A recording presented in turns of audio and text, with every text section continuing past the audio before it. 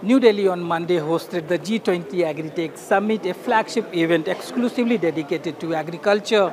The day-long event explored the ways to use technology to enhance agriculture productivity, improve sustainable business practices, and how to use the new technology in agriculture sector. A 5-member Saudi delegation led by Dr. Huda Al-Firdaus attended the day-long event. The CEO of Saudi-based Health Jena, a company, participated in a panel discussion on the use of artificial intelligence in the agriculture sector. Today I'm leading the Saudi company's delegation to the Agritech Summit.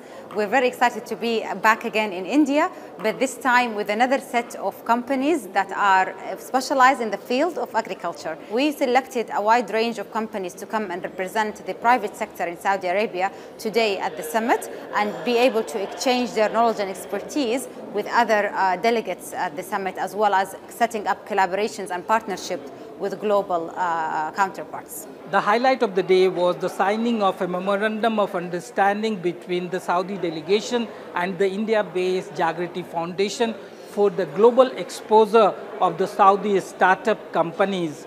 We're planning to bring startups from all different sectors, so agriculture of course would be one, but also from other sectors like health tech, space tech, pen tech, and other technology fields as well.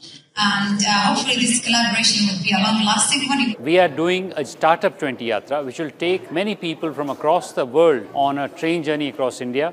And I'm very pleased to say that today what we have signed with the Saudi industry is an agreement to get about 15-20 people from Saudi Arabia on that train journey so they can see the real India and experience entrepreneurship in the middle of the diamond. So I believe that this will achieve the aim of having Saudi Arabia and its participants come close to Indians in our innovations, our startup ecosystem, but also other international participants. Both India and Saudi Arabia believe that the collaboration and conversation between the startups of these two countries will deepen the business relationship among the new generations in both the countries. In New Delhi, Sanjay Kumar, Arab News.